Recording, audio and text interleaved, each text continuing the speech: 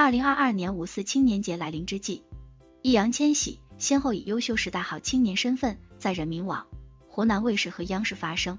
人民网2022年5月4号上午9点15分发布消息：青春有多少可能？听听这些声音，看看这些身影，这是一场青春与时代的双向奔赴。无数个青春之我，必将奔跑成一个奋进的青春之中国。今天五四青年节，一起听易烊千玺青春主题演讲为新时代的青春力量点赞，奋斗者正青春。与此同时，人民网还发布了一则长达3点10分秒的短视频。该视频系易烊千玺通过人民网发布的五四主题演讲《青春的可能》。首先让我们来看看易烊千玺的这个演讲。易烊千玺首先从青春有多少可能这个设问谈起，然后用冬奥会赛场、抗疫一线、神舟13号发射等角度切入，以此来为大家展示了什么才是正能量的青春模样。在演讲中，易烊千玺没有忘记革命先烈们。他说，如果拉长时间坐标，这是一场青春与时代的双向奔赴。在谈及当下年轻人时，易烊千玺说，没有哪一代人的青春是容易的，但只有弱者才会遇到困难就偃旗息鼓。在主题演讲的最后，易烊千玺发出了号召。他说，从传承中积蓄力量，在前行中明确方向，在不断吸收与碰撞中成长，在开放与交流中让世界听到中国的声音，看见中国的风潮。我们是一滴水，但可以拥有自己的沸腾。每一个沸腾的我将汇聚成奔腾不息的时代，而无数个青春之我必将奔跑成一个奋发的青春之中国。湖南卫视2022年5月3日15点21分发布信息：面对未知的挑战，你会害怕吗？面对不确定的方向，你会彷徨吗？面对失败的结果，你会失望吗？面对着自己，你能始终保持勇敢吗？看 TFBOYS 易烊千玺的当然态度，看中国青年从未缺席的百年青春。奋斗者正青春，芒果五四青年节特别节目湖南卫视青春当然。与此同时，湖南卫视还发布了一则长达1点10分秒的短视频。该视频系易烊千玺为湖南卫视录制的五四演讲宣传片。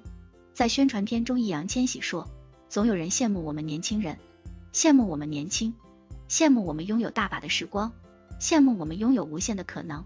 但正因为年轻，我们也会软弱，会忧愁，会不由自主地陷入怀疑，会有时不我待的急迫，会面临举棋不定的忐忑。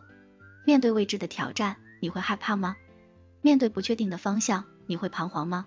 面对失败的结果，你会失望吗？面对着自己，你能始终保持勇敢吗？这是一代又一代年轻人共同有过的困惑。100年来，每一个重大的时刻，每一次历史的转折，中国的青年从未缺席。百年青春当然在场，奋斗者正青春。据了解，百年青春当然有我五四青年节特别节目以青春新向党建功新时代为主题，展现青年运动的百年奋斗进程，将五四精神薪火相传。节目将于5月4日19点30分播出。不管是为湖南卫视录制的宣传片，还是在人民网上发表的主题演讲，易烊千玺的这2次发言都传递出一个共同的理念，那就是当代青年的担当和使命。央视一套2022年5月4号下午16点27分发布了《奋斗的青春》到2022年五四青年节特别节目演出单。通过今年央视五四晚会节目单显示，今年的晚会第16个节目就是由易烊千玺表演的《一起向未来》。2022年五四青年节，易烊千玺带给青年人的青春叩问就是：奋斗者正青春，不负韶华，当然有我。看到在2022年五四青年节来临之际，易烊千玺又是在人民网演讲，又是在湖南卫视和央视五四晚会表演。喜欢易烊千玺的粉丝们纷纷留言，为其打 call， 和青年演员易烊千玺一起奋斗正青春，千玺好正。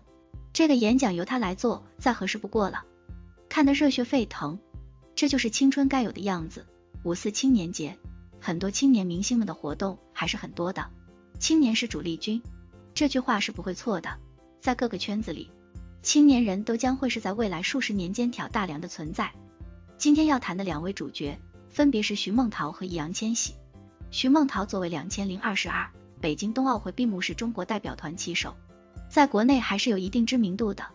虽然冬奥会的项目在国内比较小众，北京冬奥的焦点明星谷爱凌得到关注更多，但是能作为闭幕会旗手，徐梦桃的实力还是有目共睹的。